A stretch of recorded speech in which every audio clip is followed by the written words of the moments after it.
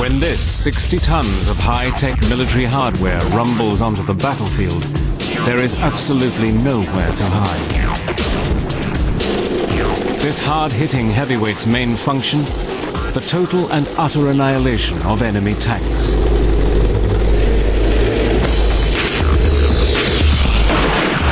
The destruction that it can cause is second to none. Inside its state-of-the-art turret is a man-machine interface that enables it to destroy an Iraqi tank at an astonishing distance of over 2.5 miles, the longest range tank-to-tank kill in history. In Operation Iraqi Freedom, its top-secret impenetrable armor ensures that it does not suffer a single loss to enemy fire. It was unbeatable for anything that the Iraqis had.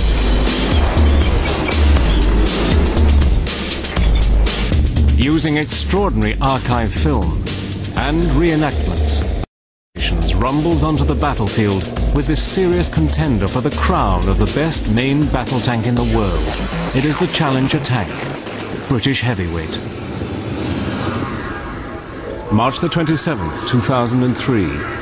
14 Challenger tanks set their laser-guided targeting systems on 14 Iraqi T-55s breaking out of the city of Basra. Within minutes, all of the T-55s are burning wrecks, whilst the British suffer no damage. After a minute or so, the fuel would ignite and the ammunition was on the vehicle, and then it'd have a big plume of black smoke. It is a contest between the most widely manufactured tank in the world and one of the most technologically advanced.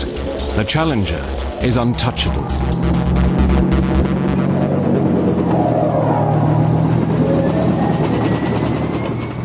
For the British, it is vindication of over 90 years of tank design and development. This classic story of innovation and invention stretches back to World War I, when the first tanks were built. They rolled over the bloody battlefield of the Somme in 1916. These revolutionary new weapons were used in the hope that they could break the entrenched stalemate of the Western Front.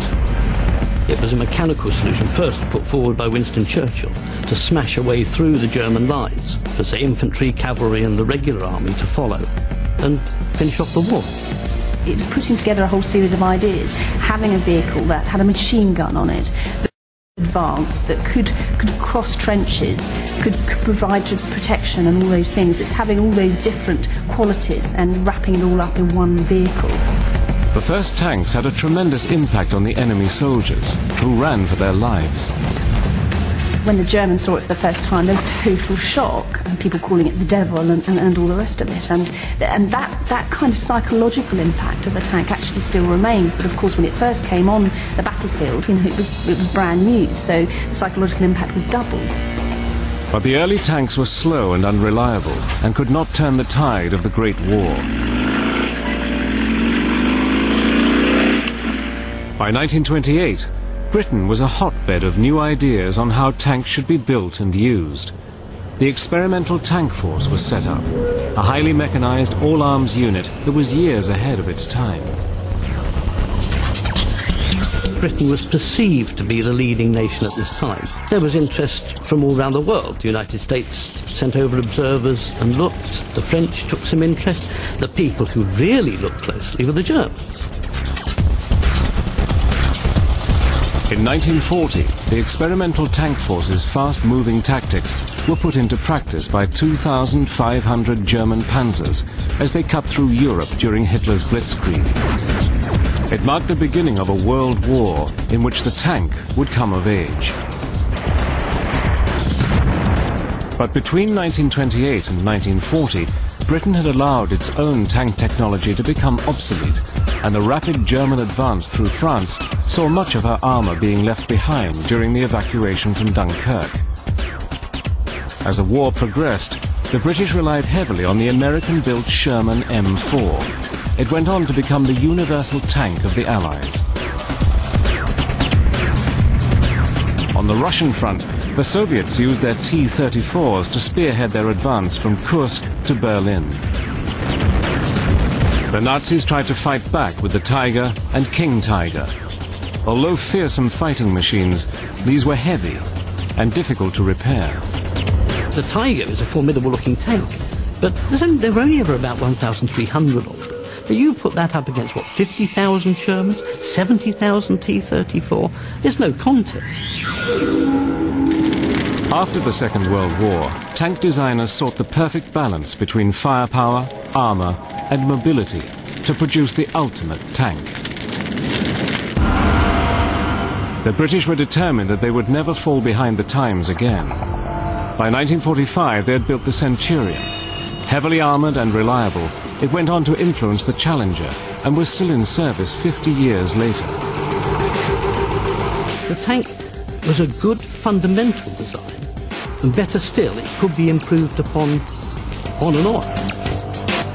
By the time it finished its service with the British Army, armour had increased, range finding, all sorts of things. But as an all-round package, I don't think it could be beat.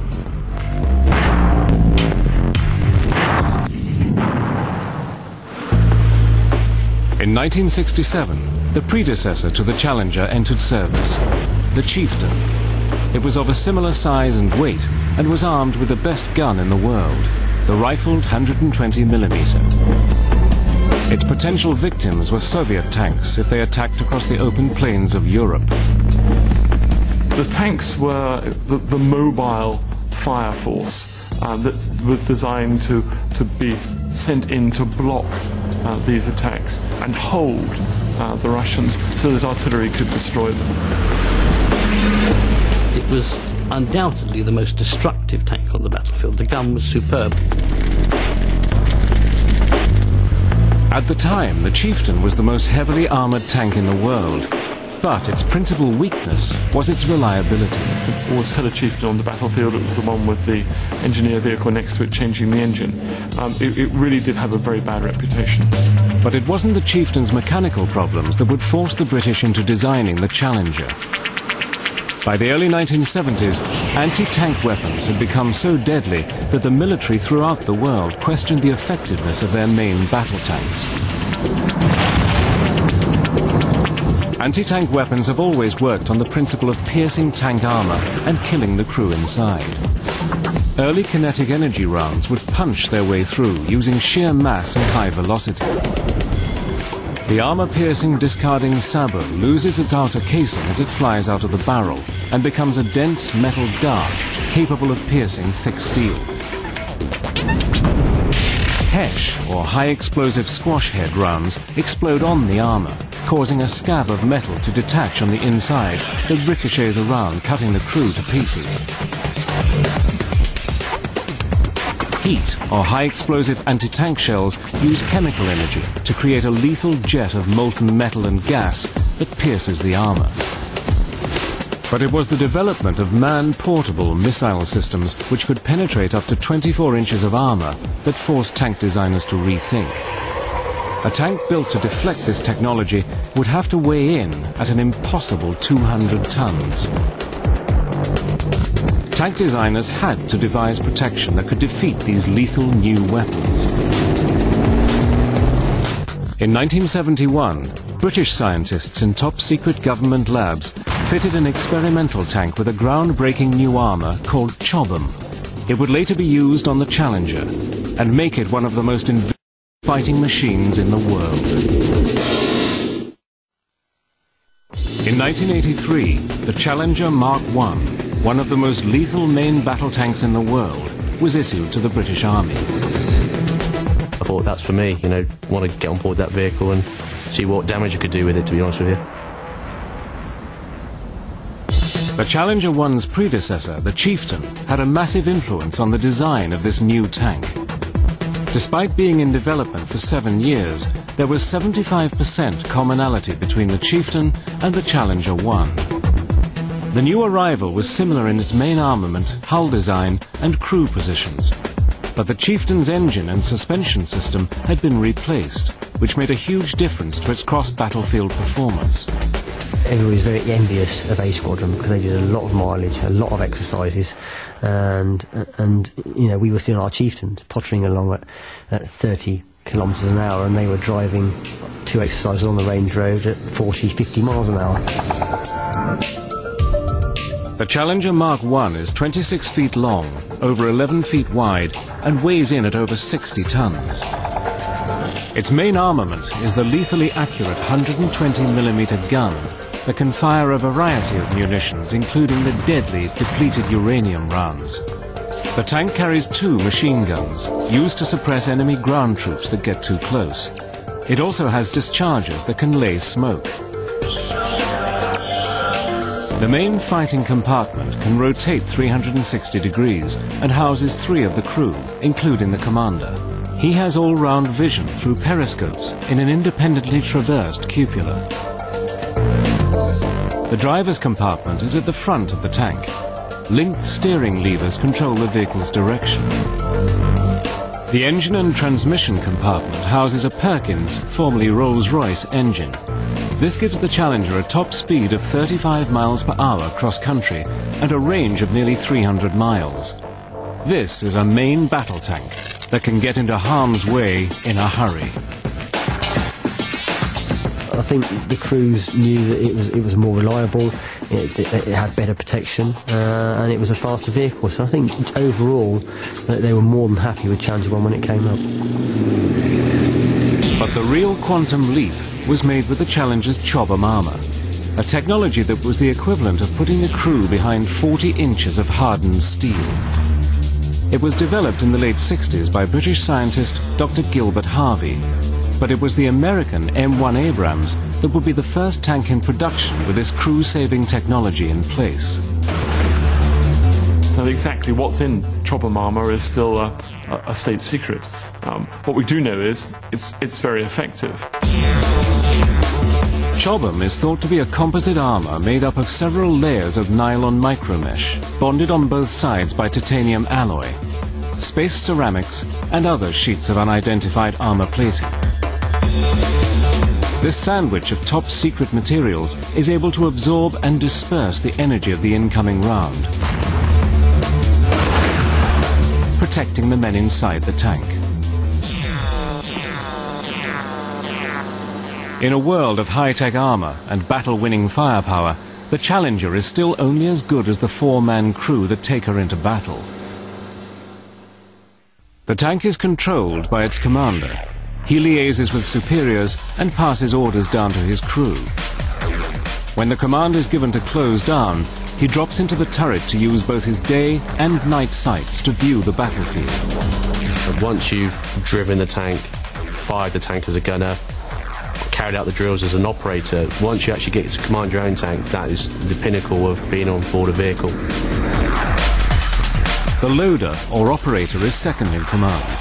He is often trained as both gunner and driver, and can take over both these jobs in combat. You're in charge of all the radios, so if anything comes over the air, you've got to be the first point of contact to listen for that. But you're also listening for the gunner or the commander to give you the fire order. And you're mainly the mother of the crew as well while you're the operator, because you've got to think about feeding and watering all the guys as well. His other job is to load ammunition into the gun's breech by hand. The speed with which he works is essential to the tank's survival.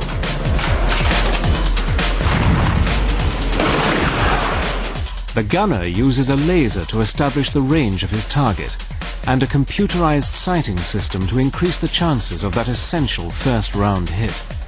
His job is a combination of marksman and computer technician. As the gunner, you'll probably see the least as well of what actually happens, because you've got your head in the sights, you pull the trigger, and by the time you actually realise anything happening, you've already hit the target. The driver steers the tank from the front of the vehicle. It's a cramped and awkward position. You're like at a semi-angle, nigh on lying down, but you've got like obviously a small day sight, and that is all your vision what you've got. You know, you're like semi-blinkered through there. You're central in the vehicle itself, but certainly driving it is a good experience.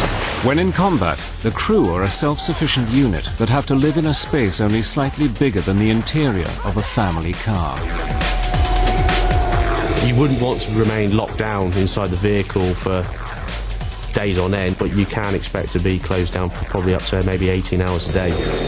We have got the facility, if necessary, to get rid of all your bodily fluids, etc., if you have to in a situation like that, but you wouldn't like to think it would come to that. This great British vehicle even has its own tea-making facilities, the BV, or boiling vessel.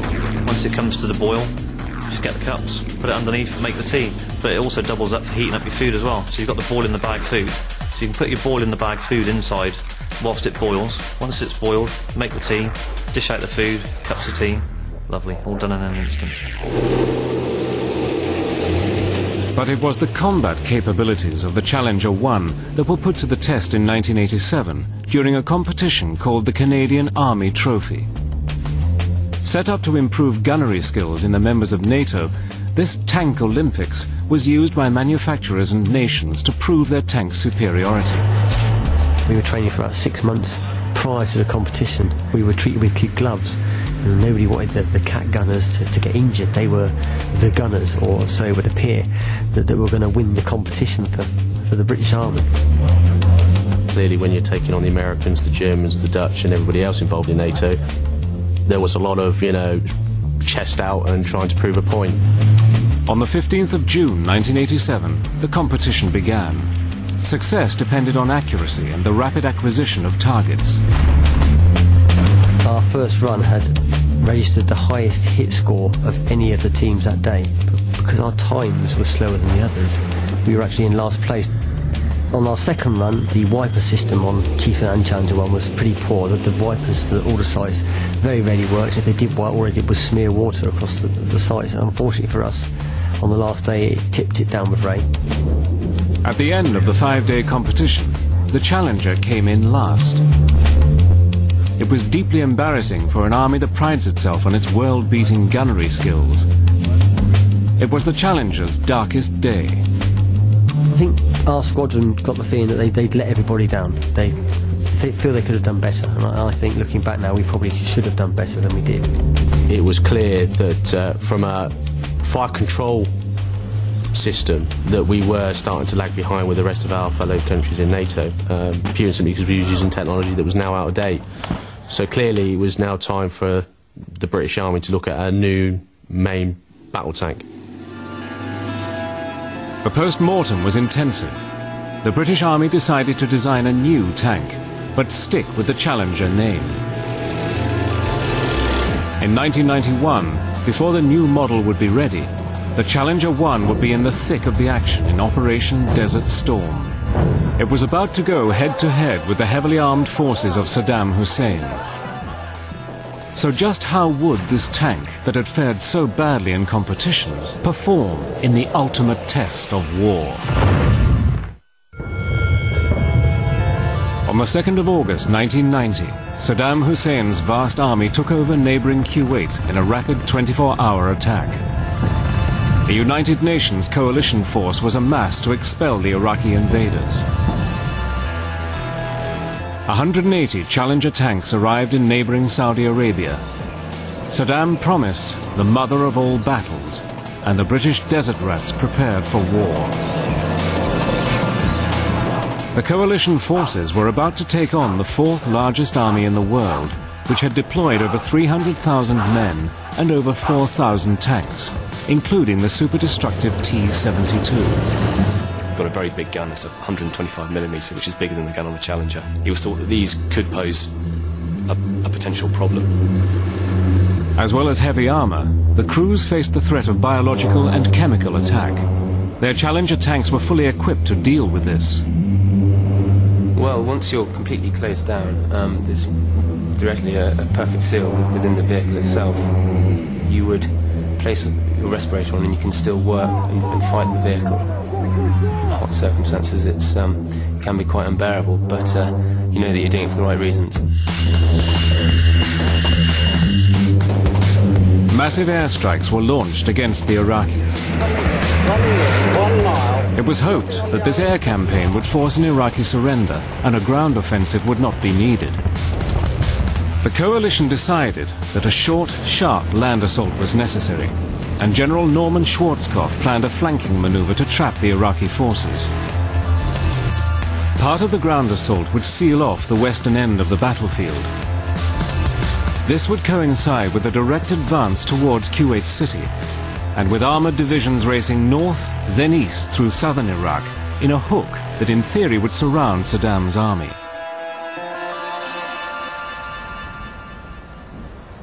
At 4 in the morning on the 24th of February 1991, the ground force attack on Kuwait began.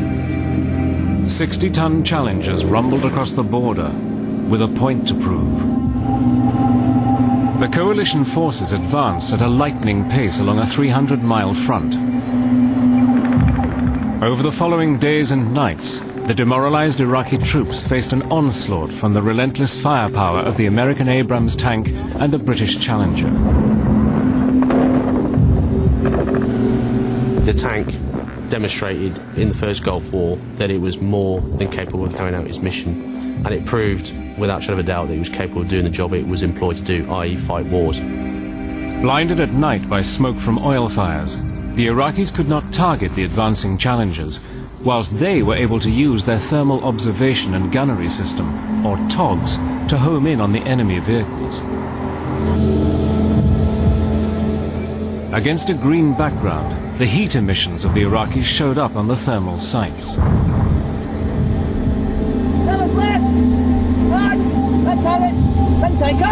When the target's just been engaged, first of all, you can't see anything because there's the dispersion caused by the gun firing itself. There's a massive amount of heat and smoke that goes on. The sight is momentarily clouded. However, it clears after about a second or two. You get a very good picture through the thermal sight normally of the target itself. The TOGS system was a massive advantage and allowed the Challengers to engage at long range with little risk to themselves. Shattered Iraqi tanks littered the featureless desert terrain. The fact that when you've got this weapon system and then seeing that strike at the target end and seeing the destruction that it can cause is second to none. But it was the Challenger's 120mm gun that would earn it a place in military history, when it scored the longest range tank-to-tank kill ever. The Challenger gunner selected his target and fired. The projectile was expelled out of the 120mm gun at a speed of 1 mile per second. It travelled for over 2.5 miles before making contact. Even at this incredible distance, it destroyed the Iraqi tank. Now that's an awful long way to shoot. It's almost further than you can see. If it hadn't been for the desert, they wouldn't be able to see it. Up against the superior technology of the coalition forces' main battle tanks and relentless airstrikes, it took just 100 hours of ground war to win a stunning victory. The Challenger destroyed 300 armored vehicles, whilst the Iraqis were unable to take any of the Challengers out of combat. In the words of the Desert Rat's commander, "I have always said that the Challenger is a tank built for war, not competitions." It was also clear in that war that it was good against that generation of Soviet tanks, the 55, T-55s and T-72s. The new generation it might have more problems against. So already by 1991, development of a new tank was underway. The Challenger 1 did have problems with its air filtration system, but in this high-tech war, it held its own. Back in Britain, design teams were already creating its successor, the Challenger 2. When it was completed in 1994, its turret was packed with more lines of software than the flight control system of a fighter aircraft. Challenger 2 looked like its predecessor. Its hull and running gear were very similar. It was there that the comparisons ended. The turret was a radically different design that highlighted that there were 150 improvements on this tank. The Challenger 2 was slightly heavier, but faster. It had a new power plant with a 26-litre diesel engine. The gun was a deadlier version of the record-holding 120mm, and the armour that surrounded this fighting machine was an improved form of Chobham, codenamed Dorchester. The only real clue on the exterior that the new tank had only 4% commonality with its predecessor was the relocated TOGS site, which gave both the gunner and commander a clearer view of the battlefield. I don't think we should ever have called it Challenger 2. I think we should have given it a new name because so much was different. When you actually climbed onto the vehicle, you started to think, well, no, there's something different about this. You get into the vehicle and you just not reckon, apart from the gun, there'd be nothing on there that you'd recognise. Inside the fighting compartment was just space age. The real improvement was in the new Hunter-Killer fire control system, a computer-aided procedure that allowed the commander to stay one step ahead of his gunner at all times.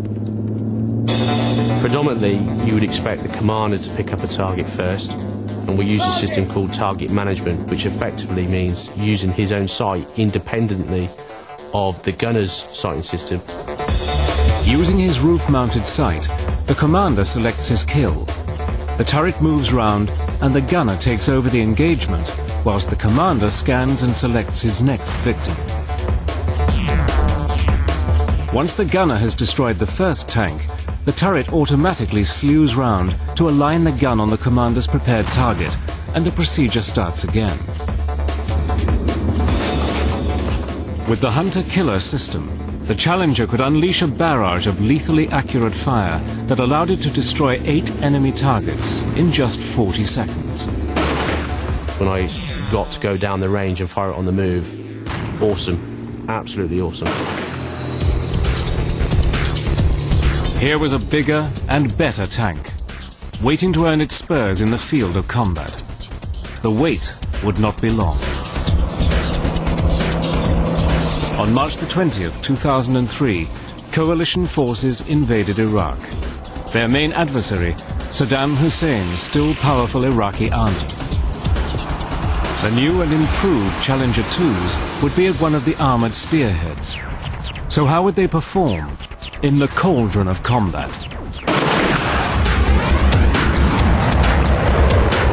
In February 2003, Operation Iraqi Freedom began, as coalition forces launched an awesome display of high-tech military hardware from land, sea and air, with the aim of destroying Saddam Hussein's military infrastructure.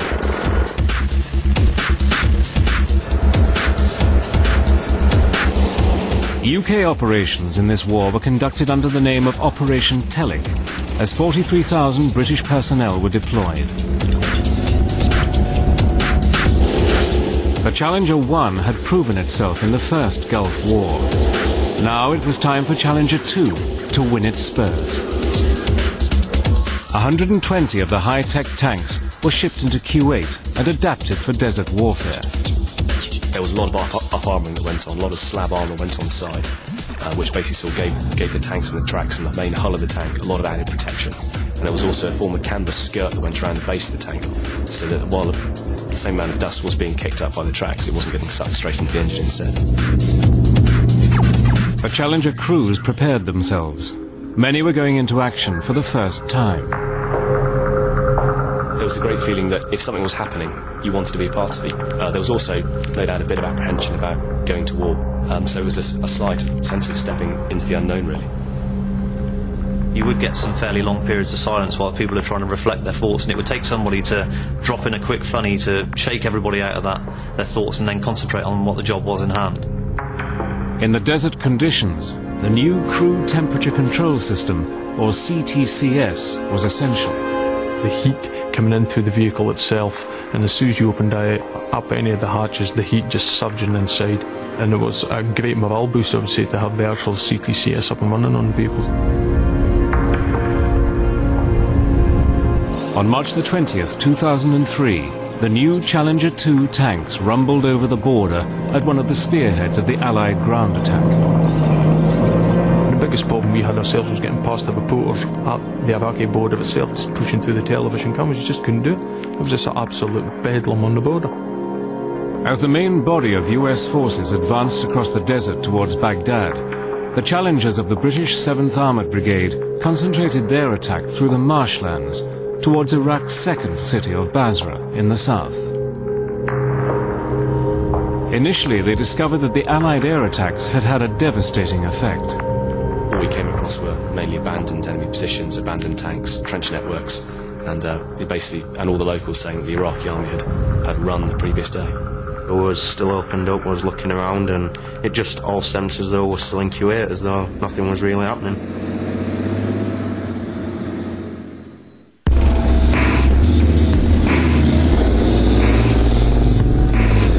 As the tanks moved deeper into Iraq, they came under fire from the Fedayeen, paramilitaries loyal to Saddam. For myself, it was the time when I actually stood there in the loader's side and thought, well, what can the tank stop? What sort of round will it be able to take? Yeah, it was a bit scary. Initially it was just small arms fire, which you could hear just bouncing off the hull. That wasn't a drama at all.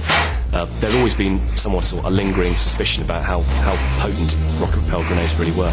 But the first one we heard hit the side of the turret. All it was just a big bang inside. Full rapid, the brain clicks in, you think, crikey, that was a rocket-propelled grenade. And we're all still here, fantastic.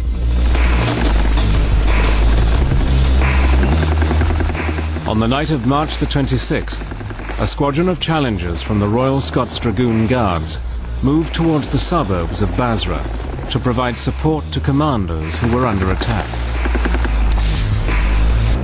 We were to head south of Basra by some 30 k's to marry up with 3 Commando Brigade. They didn't have any heavy armour protection. The Challengers embarked on a night drive to get to their ground troops. In the darkness, they attempted a perilous water crossing using new technology. We were on the move probably for about 4 or 5 hours or so, and then we crossed part of the Shatt al-Arab using these M3 rigs, and I think that's the first time that had actually been achieved on these new type of rigs. It was quite a steep drop leading onto there, and a steep drop leading off as well, and must have been pretty daunting for the driver. Pull one stick wrong and you might end up in the canal, so... Just telling the driver to take it easy, don't do too many pulling with the sticks, just be calm, take it down nice and steady and get onto the ferry.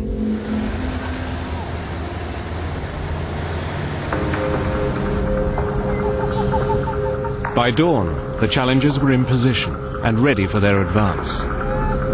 We'd heard that there was a company of T-55s that had moved out of Basra and were progressing towards the Marines, and it was our job to intercept them. The main battle tank that the Challengers were about to go head-to-head with was the Russian-built T-55. With its low silhouette, stabilized gun, and dome-shaped turret, it set the pace in tank design until the 1970s. But the men of the Royal Scots Dragoon Guards would still treat it with respect. It was highly mobile, and in the right hands, if it could get close enough, that 100mm gun could still cause severe damage.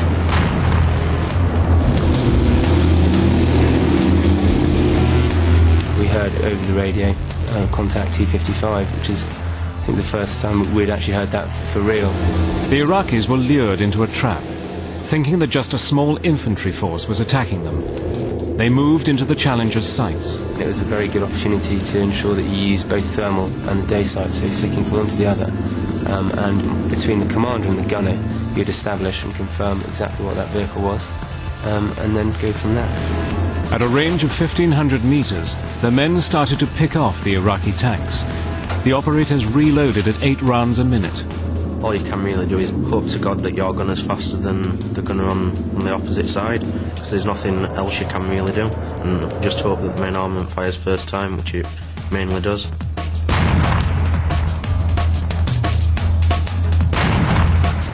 They would strike the target which was seen through the sights, and maybe after a minute or so the fuel would ignite and the ammunition that was on the vehicle, and then it'd have a big plume of black smoke. The Challengers launched a devastating firestorm. Within minutes, 14 Iraqi tanks were destroyed with no British tank losses.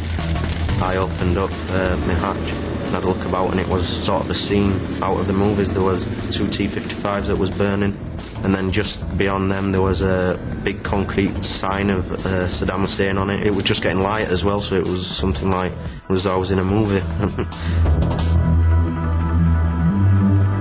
In such conditions like that, it is a sense of relief that actually you've been able to destroy an enemy tank before it has had the opportunity to have a go at destroying yourself.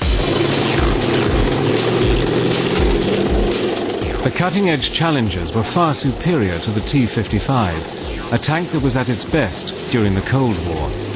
An officer at the battle described the difference in technology as like a bike against a motor car. I felt that no matter what they threw at us, it wouldn't be a problem. Challenger 2, it's on the move, full speed, first round hit, 99% of the time. It's a shock action, push in as quick as you can, don't stop, keep moving. Later in the conflict, a Challenger 2 took a direct hit from a 100mm cannon of a T-55. This time, it was the armour technology of the tank that saved it from the enemy. It hit the frontal armour, and all it did was ignite the panels, and no damage at all to the structure of the vehicle. The tank's survivability would soon become legendary among its crews when a stranded Challenger repelled a sustained attack from rocket-propelled grenades and an anti-tank missile. In this incredible episode, the tank's top-secret armour would prove itself as a lifesaver.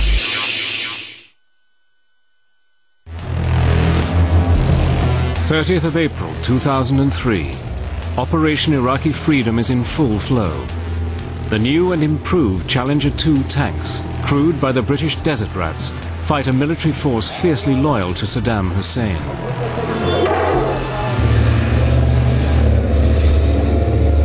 The Royal Scots Dragoon Guards rumble towards the town of Abu al-Kasib on the outskirts of Basra. We were given an objective to take, and we advanced into the suburbs. Unfortunately, we came up against some quite stiff resistance.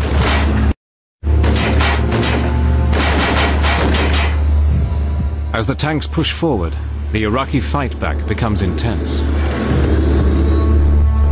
One of the Fedayeen jumped out, fired a machine gun burst that struck the driver's side, and also an RPG round which struck the frontal armour.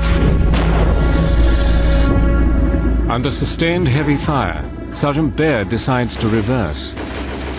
At that crucial moment, his commander's periscope is shattered by another rocket-propelled grenade. That blinded me to reverse, which I was using to reverse my driver. Confusion reigned then. The vehicle landed in the ditch. My two tracks came off, and then they started picking off our external sights. The Iraqis have carefully targeted the weak points on the tank.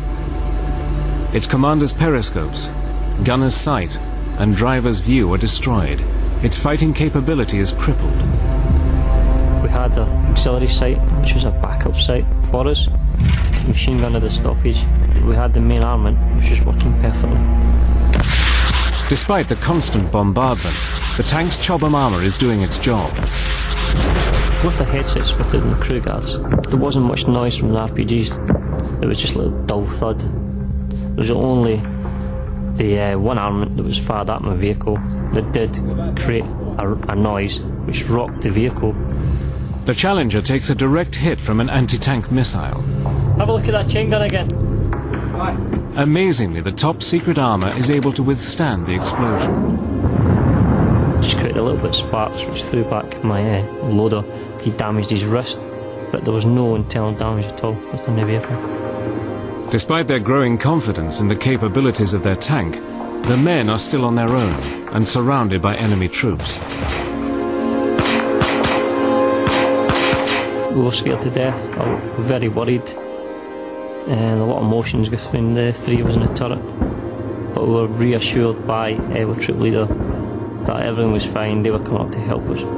The rest of the troop provides covering fire for the stranded men until they can carry out a dangerous rescue under fire. It was a 10-hour operation to remove this vehicle, two recovery vehicles, and it was only under darkness that we managed to fully and successfully extract that vehicle.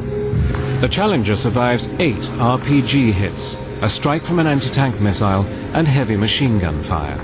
The men remain safe. The enemy had time to really focus and aim accurately at the weaker points of the vehicle. It was quite reassuring to see that the 4 crew members inside that tank came out alive. I think the Challenger 2 saved my life. The people who designed it and designed the armour, I'm very grateful to. If I didn't, I wouldn't be sitting here today. The 60-ton Challengers roared along Iraq's main highways at top speed, using another of their weapons, pure intimidation. These thunder runs were used to convince the enemy that resistance was futile. The respect that the Iraqis used to show the tank, or Dababa as they call it out there, was unbelievable. As soon as they saw the tank coming, they would just stand back and take a step back, because they'd never seen anything like it, I don't think. Had that eerie thing too, that with the crew all buttoned down inside, you can't actually see what's making it go. And of course, with sort of 60-odd tons of tank in your backyard, you've got a problem. The Challenger was built for tank-on-tank warfare on the open plains of Europe, but the crews were now fighting the Fedayeen and the built-up urban areas of Basra. We thought that was probably one of the worst things that was ever going to happen, was tanks going into streets, and that it wouldn't be a very good idea at all. And everyone always heard horror stories of tanks getting caught in streets and blown up from behind and shot from above and everything. So it was something we particularly wanted to avoid. The tanks worked through the city. It was a state-of-the-art operation. Communication was essential as infantry, artillery and air support integrated to ensure one another's survival. The city was cleared street by street by boots on the ground as their eyes in the air assessed enemy action. The Challenger main battle tank was an essential part of this integrated high-tech military machine. The British did not lose a tank in Basra because of the way they were deployed, the very thoughtful way in which the battle groups were used. In just 2 weeks, the British gained control of Basra. By the end of April 2003, Baghdad had fallen. The British Challenger and the American Abrams tanks played a major part in the rapid advance across Iraq. These combat-proven vehicles both strove for the coveted crown of best main battle tank in the world. If we are talking power, reliability and everything else, Challenger 2 would take a tremendous amount of beating. I think it's as good, if not better than anything else. Over 90 years since the first tank went into action, these fighting vehicles had proven their worth once again. When you're fighting any war, it is about, in the end, holding the ground. And the only two things that can do that are tanks and boots on the ground. And while you've got boots on the ground, they need protection. And so there's an extent to which you always need armour. The main battle tank is part of an integrated way of fighting a battle. It cannot by itself win, but you cannot win without having a main battle tank. But the days of the 60-ton super tank could soon be over. More mobile and agile vehicles may be used in the rapid response to enemy action in urban areas across the globe.